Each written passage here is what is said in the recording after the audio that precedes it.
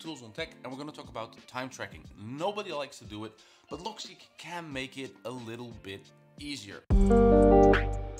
Logseq time tracking is all based around tasks. So if you use to do, doing, done, or later, now, done, both will start tracking time as soon as you put it in I'm working on this. So that means either doing state or the now state. For the rest of the video, I will be using my workflow, which is to do, doing, done, but you can just replace it with later, now, done, and it will work exactly the same way. Now, how does that work in practice? If you put a task from to do onto Ctrl Enter doing, then it will start tracking time. Now, it doesn't keep a timer in the background. What it just means is that it writes down somewhere at what exact time you switched it to doing, and the moment I switch it back from doing to either done or to do, it will mark down when you were finished, what long the duration was, and give you that information. So if I go back to this one and I say like, hey, I'm putting it back on to do, you see this little thing pop up at the end, and you can hover over it and it should show you the logbook.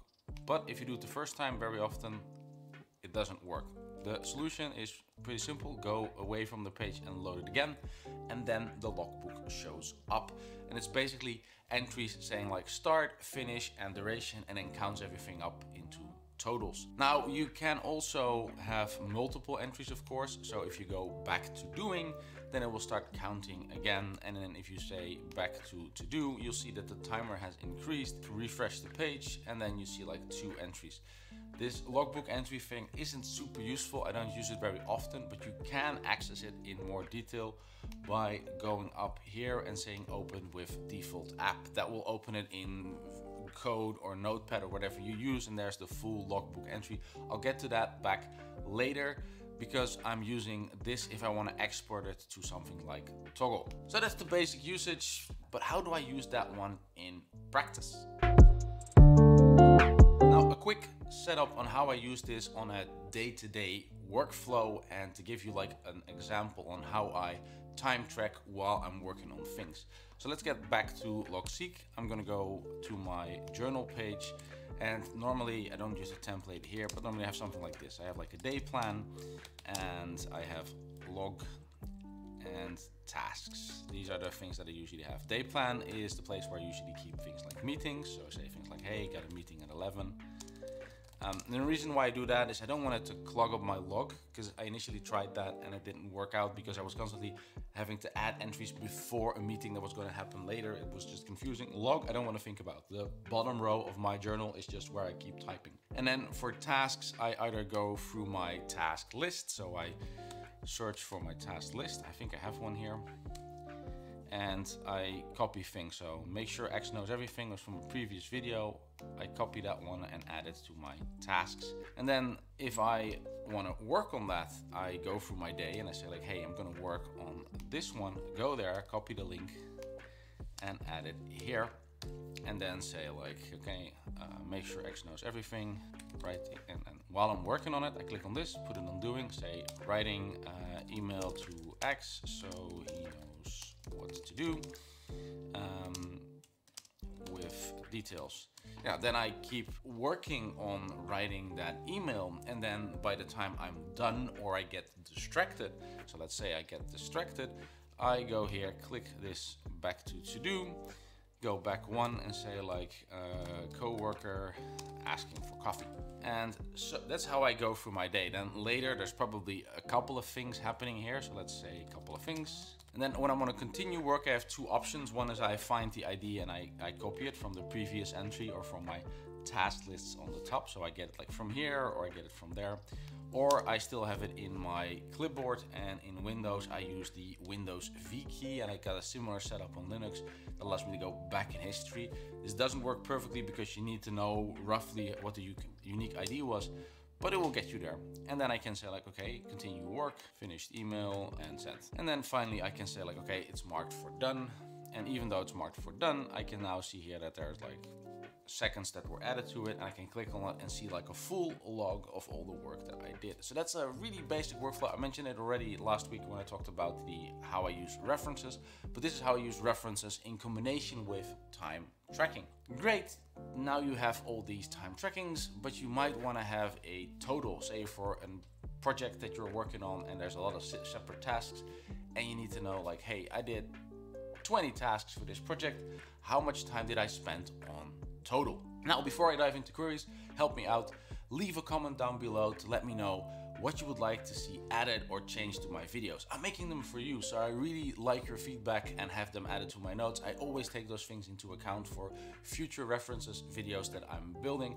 I asked on Twitter for comments and I got a lot of good subjects to talk about, which was absolutely amazing. You guys keep it up. So right, now you have all these time tracked entries and you want to get totals, and the way you do that is by making a simple query. Now let me show you how to build one of those.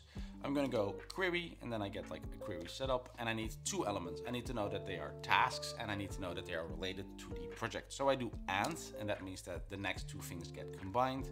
Open another one, I say task, and I say to do, doing, done, because I want all those statuses. You might add waiting. And then after that, I say like, hey, the project name that I was trying to track. Now let's see if I get everything set up correctly. I think so.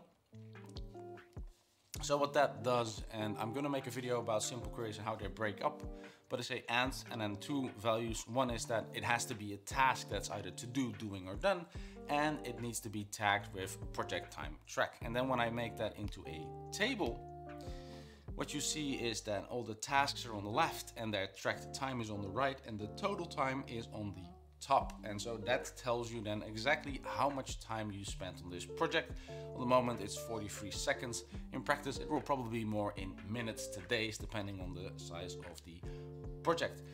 Nice and simple way to see totals of a project once you're done working on it, and you can report back and say like, hey, in total I was busy for, I don't know, 6 hours to get this done. My main pet peeve there is, of course, I can't change time tracking and I very often forget. And that's again where opening things in the default set comes in. So if I go back here and you see, for example, start, and I missed something, then I usually go to open with default app, find the log entry that's there, and then modify it here. Just remember that the duration is probably the main thing Logseq cares about.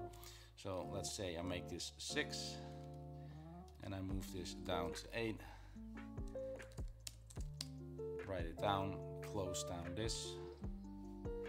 And then as you can see, Logseq updates it and says like, hey, this was 6 seconds instead of 8. It's a bit cumbersome. I hope they make an editor for that, but in a pinch you can use it to fix it. Let's get a little bit technical. This might not be useful for everyone, but I just wanted to show some of the more hackish things I do when I need to convert data. Sometimes I have log entries and I want to copy those and import those in something like Toggl for time tracking purposes. What I do now is I go towards my list, find the entry that I want to do, open it, and then select this text, copy, and then go to something called regex 101 to break it apart and turn it into what I need. So if I paste it in here, then what you see is I get this result, which is a comma separated setup. Now I'm going to put a link to this regular expression so others can use it. But really, it's nice that you can, as a quick experiment or a quick fix. What we really need is plugins or extensions that allow us to convert these time tracking data towards something like Toggl or whatever your project management boss customer needs. So that was a quick one. Remember, you're awesome. Keep it up and see you in the next one.